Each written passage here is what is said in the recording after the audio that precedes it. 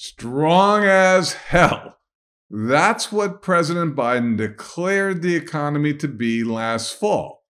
More recently, Janet Yellen said, "You don't have a recession when you have the lowest unemployment rate in more than 50 years."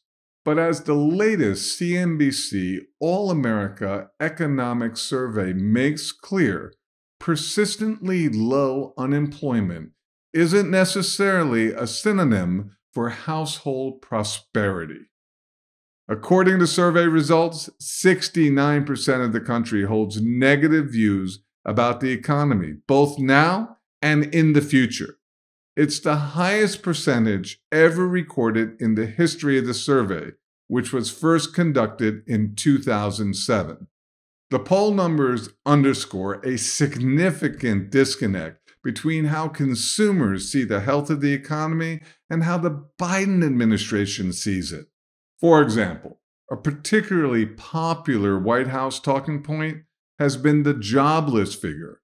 According to official numbers, unemployment remains near its lowest level in the last half-century. But the admittedly robust unemployment number hides a dark and compelling reality. Real wages have declined every month for the last 2 years. Echoing that data in a recent public statement, House Speaker Kevin McCarthy declared that Americans have received a pay cut for 24 consecutive months, the longest streak in American history. McCarthy added that, since President Biden took office, families have lost the equivalent of $7,400 worth of income.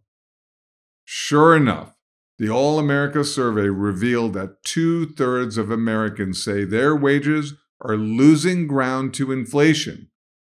Along the same lines, another recent CNBC poll found nearly 2/3 of the country is living paycheck to paycheck, and that nearly half of Americans are working a second job to make ends meet.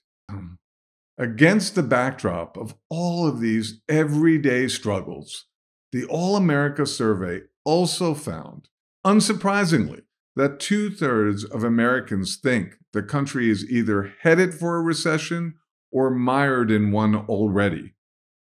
The question now is, do we agree with President Biden when he declares that the economy is strong as hell?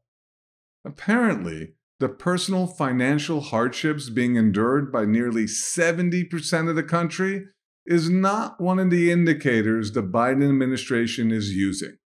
Until next time.